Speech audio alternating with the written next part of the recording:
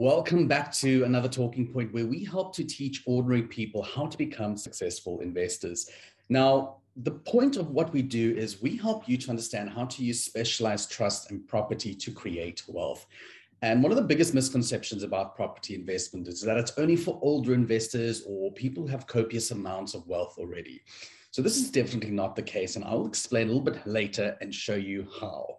But for now, we want to be tackling another topic around tax. And in particular, we're going to be talking about value-added tax.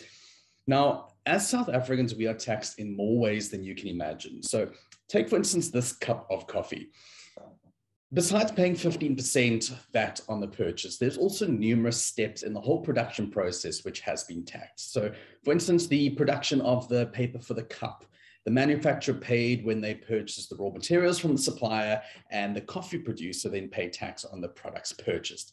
The coffee beans as well, they were probably imported, which means they were loaded with additional taxes. And the logistics company that imported the beans, they paid taxes on fuel and machinery, and the list goes on. So this means that by the time a consumer purchases a product, it has already been loaded with taxes. And that is before you even swipe your card to make the purchase. So in today's talking point, we're going to be focusing a little bit more on VAT, and that in the sense of business and business owners and what it means to consumers and business owners alike. So to talk a little bit more on this point, I have our accounting specialist, Christo Theron, joining me. So Christo, thank you so much for joining us. Hi, Damien. Thank you very much for this opportunity. Christo, can you just tell us a little bit about what is VAT exactly, and how does one register to be a VAT vendor in case they don't know? Of course. So VAT is an indirect tax on the consumption of goods and services in the economy. Every time you buy a product or pay for a service, you are charged VAT, with the exception of certain products and services. In South Africa, VAT is levied at 15%. Now, how does one register to be a VAT vendor? The easiest way is online through your e-filing profile. SARS has a guideline on their webpage to guide you through the steps to register for VAT. If you are unsure about the registration process, I would recommend contacting your accountant, as they will know the process a lot better. So Christo, in your article that you wrote last week, you mentioned that there's a voluntary registration and a compulsory registration. So could you just tell us a little bit more about the difference between the two? Of course. So voluntary registration is when an entity registers for VAT when the taxable supplies are above 50,000 but less than 1 million in 12 consecutive months. The reason for voluntary registration is that companies usually have a clause in their contracts that they need to work with companies who are also registered for VAT. Thus, entities voluntarily register for VAT to be able to get much larger contracts. Involuntary registration or compulsory registration is when a company's total taxable supply exceeds 1 million in 12 consecutive months. This entity must register for VAT.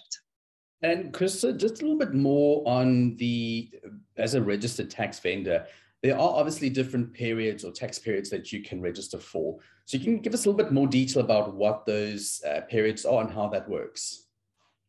So there's a total of 5 categories for the tax periods. Category A and B is every 2 months. Category C is every month. Category D is every 6 months.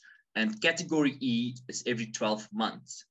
There are certain requirements a company needs to comply with for each category. Like, for example, the category C for the tax period for every month, the requirements for this company is that the company's total value of taxable supplies has exceeded or is likely to exceed 30 million in 12 consecutive months. But most SMEs are registered in category A and category B. That is the even and uneven months. For even months, we calculate the VAT, for example, January and February. February ends on an even month. The VAT payments, however, must be made within the following month. If you pay through e-filing, then you have until the last day of the month to pay the VAT. This means that even months are paid in uneven months and vice versa.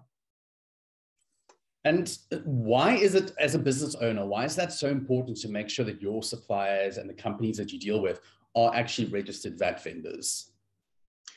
The main reason it is so important to make sure that your suppliers and the companies that you do business with are registered VAT vendors is because then you can claim the input VAT on the expenses you paid for the services or products used in your entity.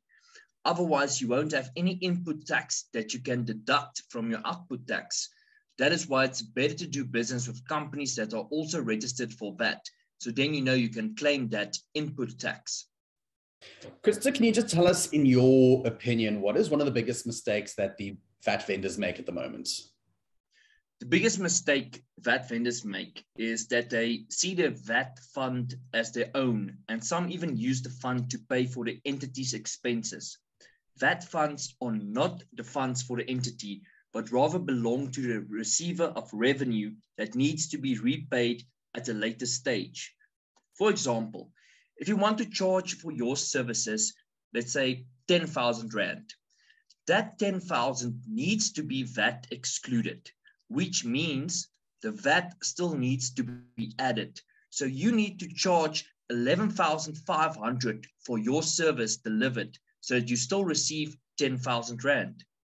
1,500 is not your money. It is a part of the VAT control account. The problem I've seen a lot of companies do is that they don't account for that VAT. And then when they have to pay over the VAT to SARS, they don't have the money because they use the VAT charge to pay for other expenses. Fantastic. Christo, thank you so much for your insights and opinion on the topic. And now, while VAT isn't necessarily a core aspect of investment in property, it forms part of one of the biggest points of discussion, which is tax. And because of the manner in which we are loaded with taxes and everyday objects, we also try and assist business owners and investors of how they can actually pay less tax legally. And there are actually many ways to do that. So if you'd like to find out more about how you could pay less tax or structure your business and investments in a way that you don't have to spend as much tax as you do, then register for our free online training taking place this weekend. And you can see how we can help you learn how to invest in property with the right structures and the right properties. The link is in the description below. So until next week, we'll see you again. Bye-bye.